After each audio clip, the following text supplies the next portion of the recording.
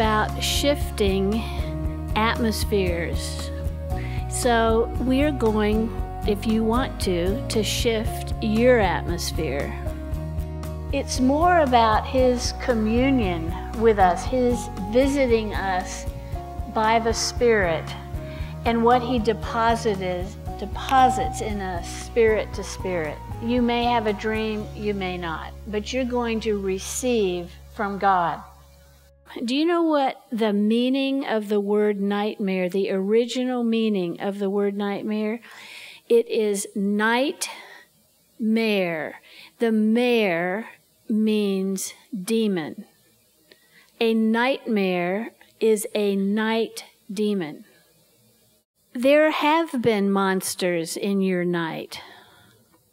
Nightmares. Bye-bye in Jesus' name. It's that simple. But you see, if we believe that we're in enemy territory, we don't have the same confidence to say bye-bye as we do if we realize, oh, God owns the night. The enemy is the trespasser. I'm not the trespasser.